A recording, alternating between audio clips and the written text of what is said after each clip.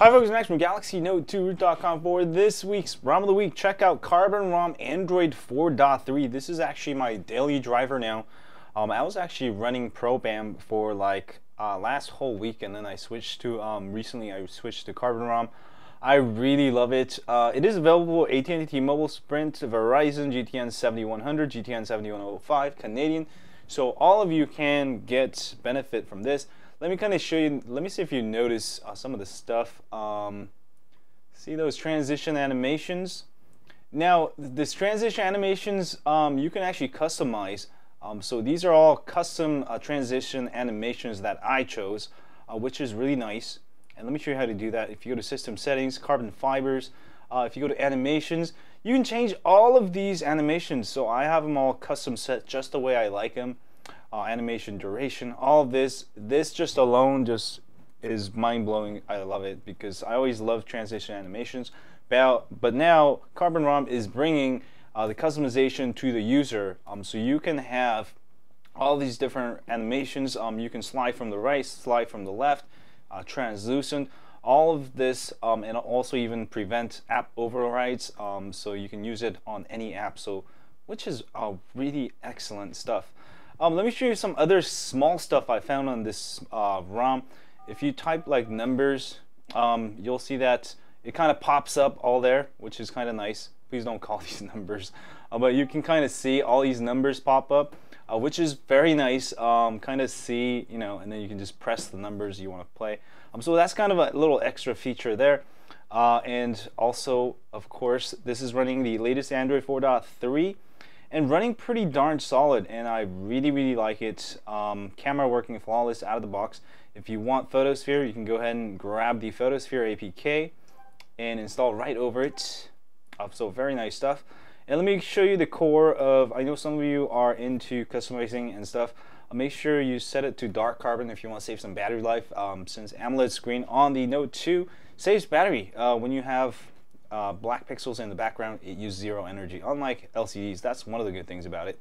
That's the animations. You get floating halo notifications from parent Android, all of that there, and also interface.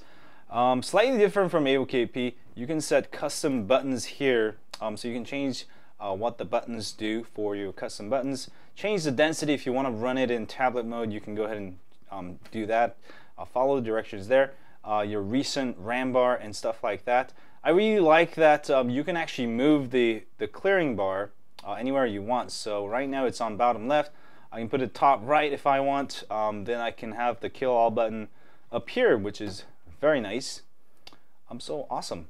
Also, let me go ahead and show you some of the other stuff you can do with the lock screen. You got the glow pad torch, sort of like AOKP. And also active display. This is sort of new. It's kind of like it shows all notifications ongoing around the ring. So this is something to play with. And also sunlight mode inverts the colors when in areas with bright light, such as direct sunlight. So that is kind of nice. It may help you read things better when you're in super bright. And again, more button stuff you can do there. And also you can set shortcuts here to your Gmail, your camera, any applications you want. You can set it all here.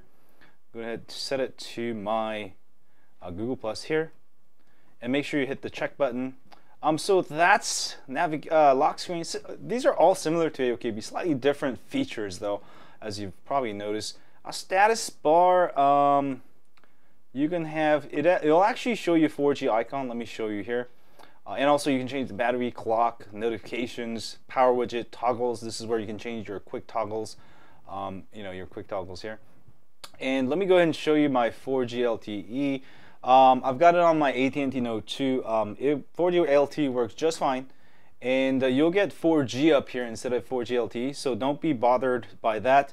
If you want to check if you actually have LTE, just go to About Phone and Status, and this will show you that you are actually on LTE. So make sure, you know, don't freak out because you don't have 4G LTE signal there. That's completely normal. And let me give you a little quick speed test to prove you to that I am on 4G LTE. There we go. And AT&T is pretty darn fast, almost 10 megabits. I usually get like 20, 30 outside of my house. This is in my basement office, so it may be a little bit slower than outside. But as you can see, I get fairly good scores for download, which is what matters the most. Upload, not too much unless you're going to upload a bunch of files on BitTorrent or something.